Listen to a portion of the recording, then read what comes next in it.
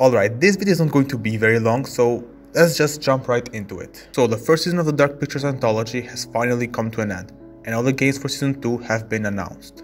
Directive 8020, which is the first one we are going to get, The Craven Man, Oh Death, which will probably be about the Curator, Winterfold, which was mentioned all the way back in House of Ashes, and the one I found to be the most interesting so far, Intercession. Before I start explaining my theory, I'd also recommend you watch Artisanal X's video about Intercession as well, as his theory about this upcoming game, and the others as well, have been very interesting, and they partially inspired me to make my own video about this game in the first place. Yeah, so anyway, this game's logo features a Christian cross positioned upside down to signify the T.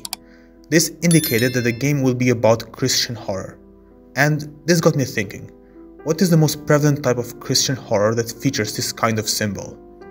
And that is, of course, demonic possession. This reminded me out of the Conjuring series and how the demons in those movies tend to use their powers in order to change the crosses to upside down to insult the faith. This symbol is obviously a symbol of demonic presence, at least in popular culture that is. Now, let's take a look back at what Season 1 did. The Curator is obviously a supernatural being, and the fact that the first season of the Dark Pictures anthology don't explore any supernatural elements was, well, disappointing. In a way, even the upcoming game, Directive 8020, probably won't have anything supernatural about it, except for aliens and parasites, since you know, this is science fiction horror we are talking about. But the game that came right after Season 1, the Dark Pictures Switchback, immediately presented us with a demon. Yeah, this was a VR game that didn't really have anything in common with the Dark Pictures.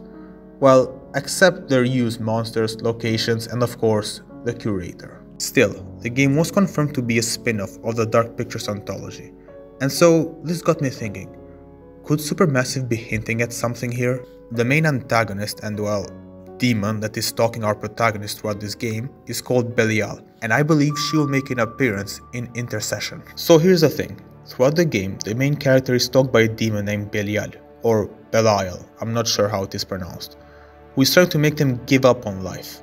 The Curator just sort of appears in this game.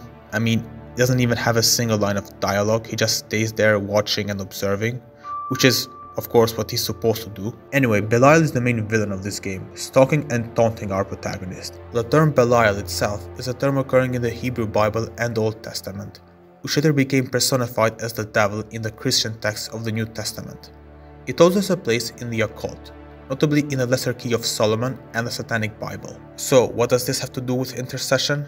Well, I believe that Belial is a demon that our characters will be facing off against in Intercession. Why do I believe that? Well, here's my theory. At the end of The Devil in Me, we see the Curator cut off the page of a book that has certain crossed names that are related to the game on it. We don't know exactly what this means and why he's doing this, but we do know that this is bad. Remember, the Curator isn't even supposed to give us any hints, let alone directly intervene to change the story. If there is one thing the Curator does in every game except for giving us hints and showing off his literary skills, is constantly remind us that he cannot interfere and how that frustrates him. I can only observe, and it can be frustrating to watch.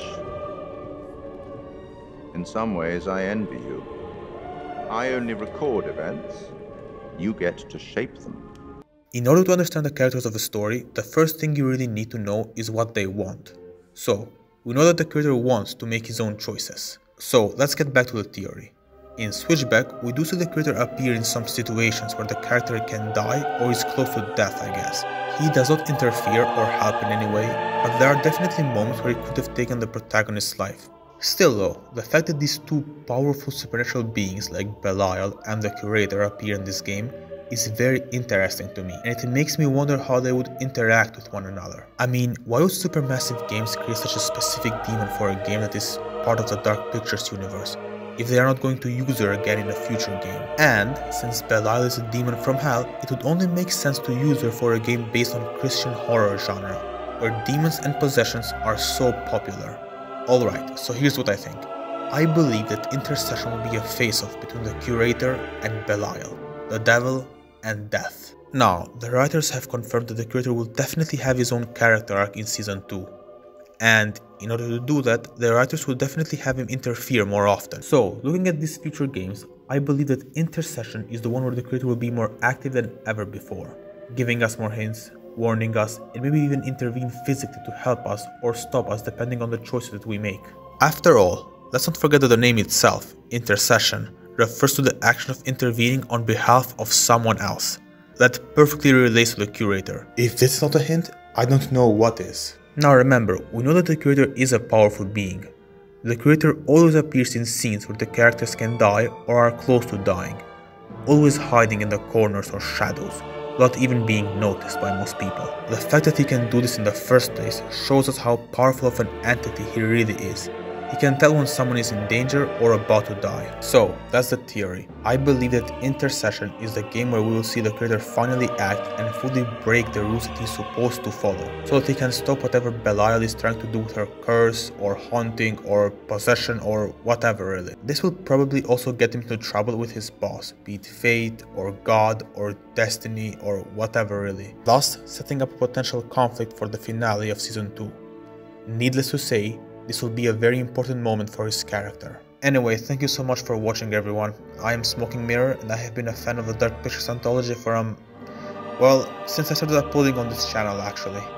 Please, feel free to share your thoughts in the comment section down below, and please don't forget to like, share and subscribe. It really helps out a lot. Thank you for watching as always, and goodbye.